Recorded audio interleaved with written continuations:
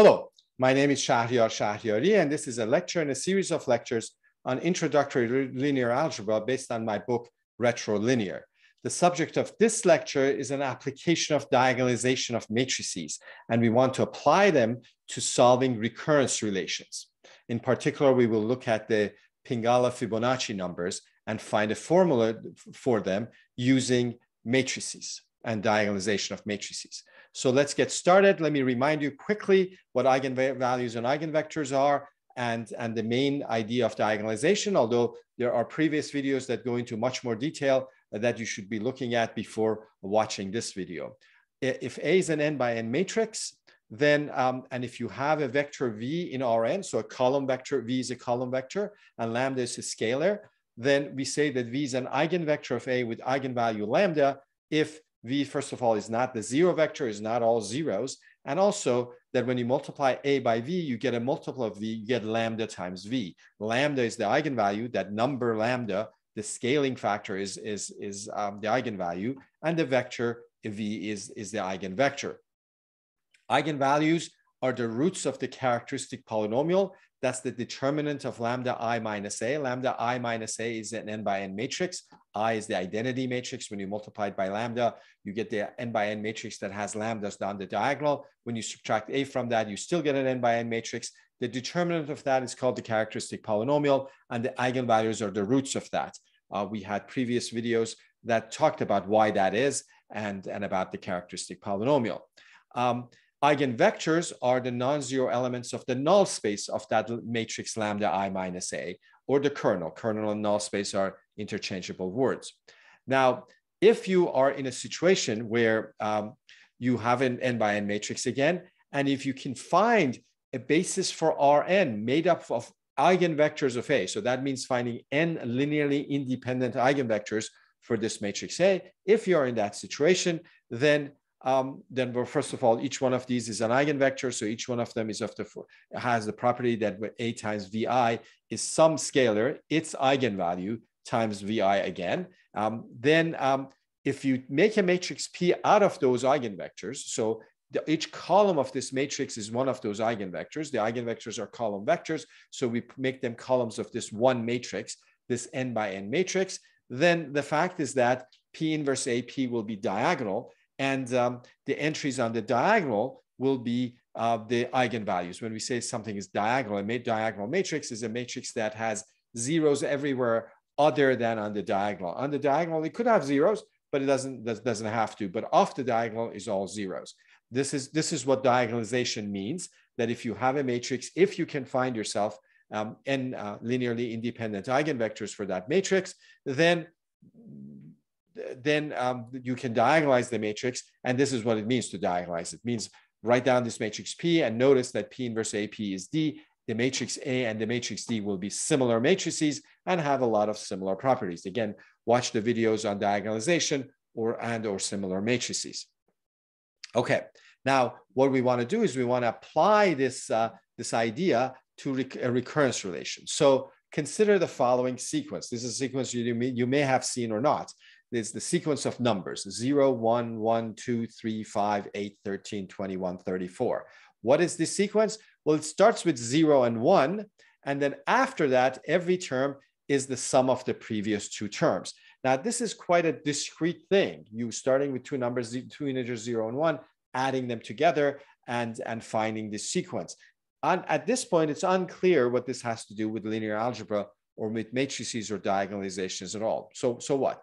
First of all, this sequence is something that I call the Pingala-Fibonacci numbers. Almost everyone else calls them the Fibonacci numbers. Leonardo Pisano, who lived in the Italian peninsula in the 12th century, in the end of 12th century, beginning of the first half of the 13th century, right through the Crusades, was someone that talked about this sequence in his book. He gave a problem about rabbits that ends up being about this sequence. He's known now by the name Fibonacci, although that wasn't his name. His mom would not recognize him if you called him Fibonacci. His name was Leonardo Pisano. That Fibonacci was a name given to him by his 19th century editor. But many years before that, generations of commentators in India, starting with Pingala in 3rd, 2nd century BCE, studied the same sequence of integers. So this same sequence was known in India long before Fibonacci, and for that reason, I like to call it the Pingala-Fibonacci numbers. Okay, and so what the question that we have for this relatively short talk is, can we find a formula for AN using matrices? There's other ways of going about this, but this is, and actually, if you watch my videos on combinatorics, you will see plenty of things about recurrence relations. First of all, the fact that they come up all the time when you're counting things, including this Pingala-Fibonacci numbers and their recurrence, and also for various ways of dealing with them. But this one, right here, we want to think about them in terms of matrices. So what we're going to do? What we're going to do is we're going to construct a 2x1 vector 0, 1. And then we were going to make another one, V1, 1, 1. V2 is going to be 1, 2. Where does this number come from? These are the consecutive elements of the Pingala-Fibonacci sequence. So 0, 1 is the 0th and the first element. Then 1, 1 is the first and the second. V2 is the second and the second and the third, and so forth. I started with the 0th one, this 0th one, the first one, the second one, the third one, and so forth. So V3 will be 2, 3. Those are the next two, and V4 will be 3, 5. Note that any one of the elements in the sequence is in 2 of them. Like, for example, this 3 happens in V3, is the second entry in V3, but it's also the first entry of V4. So why do I do that? So I just keep doing this forever, and Vn is going to be the nth Pingala-Fibonacci number and the n plus first Pingala-Fibonacci number. So what? Well, then I notice something. Then I say that this matrix A, which 0, 1, 1, 1, has some relevance here. What's the relevance? What does that matrix has to do with it? Well, you'll notice that if you take A and multiply it by Vn. A was this matrix 0, 1, 1, 1. What was Vn? Vn was the column vector that had the nth Fibonacci number and then n plus first Fibonacci number in it. So what happens when you multiply? Just simple matrix multiplication will tell you that, well, the top entry is going to be an plus 1, and the second entry is going to be the sum of those an plus 1. But an plus 1 in the Pingala-Fibonacci number is an plus 2. So what you really get when you multiply A by Vn, you get an plus 1, n plus 2, and that's actually the next term in the sequence. So multiplying by the matrix A's job in the world is you multiply by these, and it gives you the next one. So in other words, if you start with V0 and you multiply A by V0, you get V1. If you multiply A by V1, you get V2, and so on.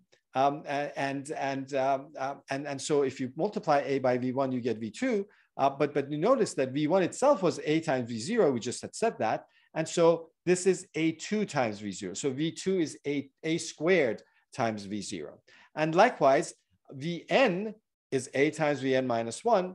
But then that's A times Vn minus 2. And you just unwind it all the way down. And you get that An, it's An times V0. So if I take this matrix A, if I could raise it to the power n, and then multiply it by V0. V0 is just 0, 1. If I could do that, then I would get the nth ones. And so that's the plan that we have, is to try to find out how do we find the nth power of this matrix A as a way of then finding what Vn is. So let's get started. So this is the matrix A, 0, 1, 1, 1, and I want to find An. And how do I do that? I diagonalize A first. So how do I diagonalize A? I look at lambda I minus A. Because the characteristic polynomial of that gives me the eigenvalues.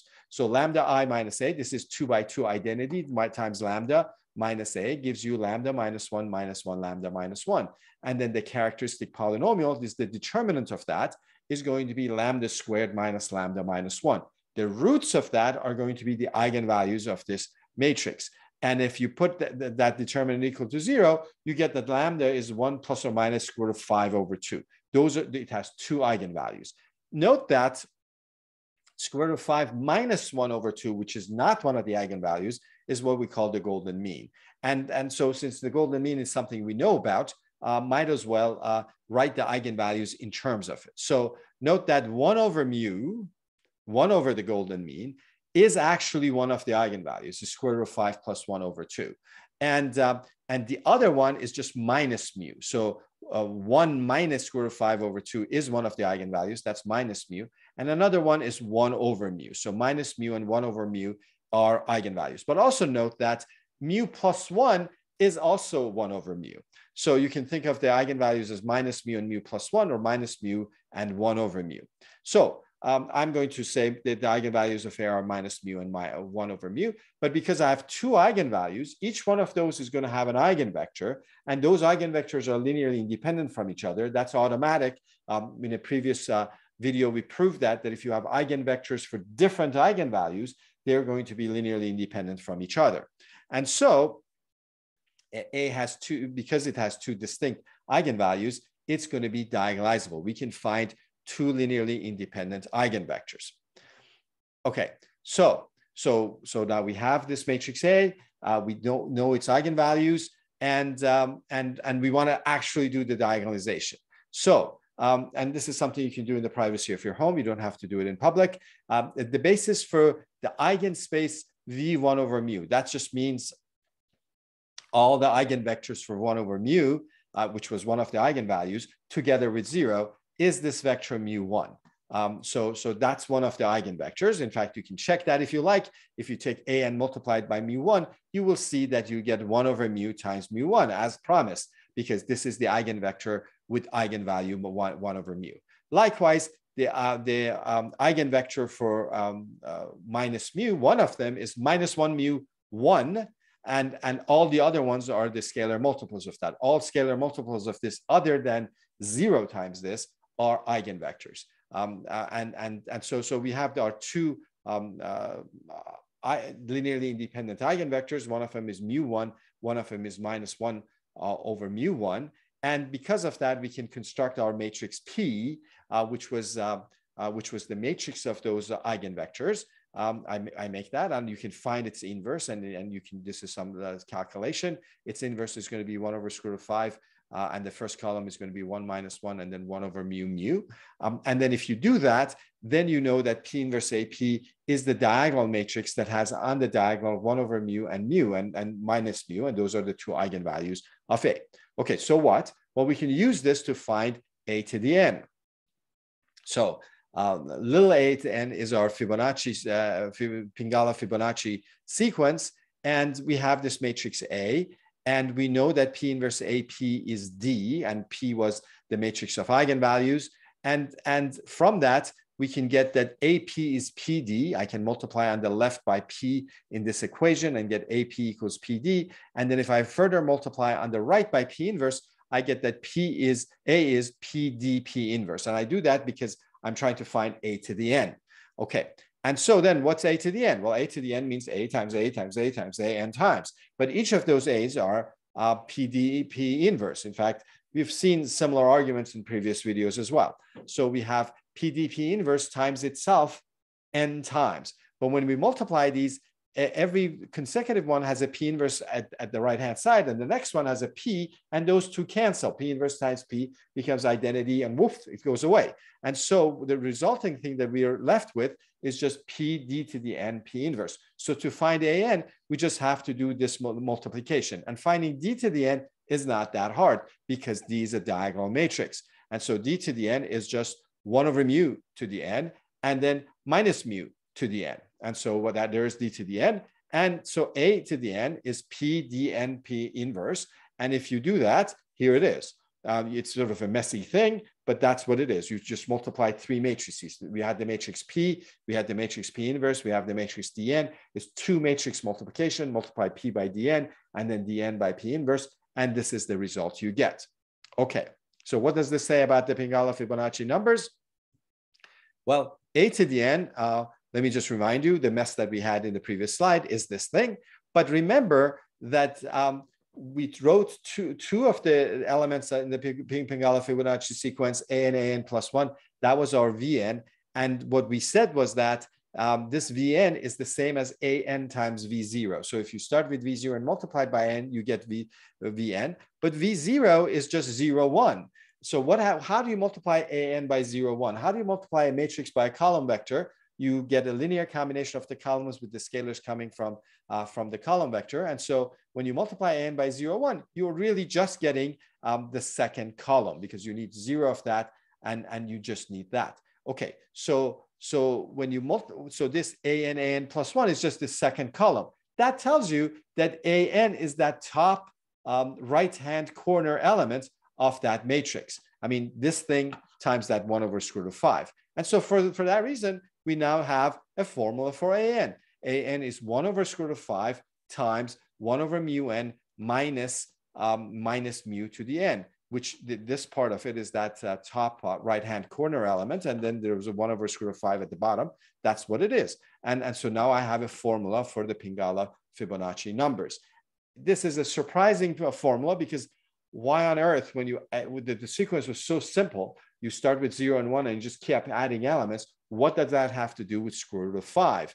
And also, it's not even clear that this an is giving you integers. Like, is it clear that if I plug in 47, I will even get an integer? But you will, because what you're going to get is the 47th term in the Pingala-Fibonacci numbers. So this was an application of diagonalization to linear recurrence relations, and you can solve similar problems in similar ways. This is the end of this lecture, and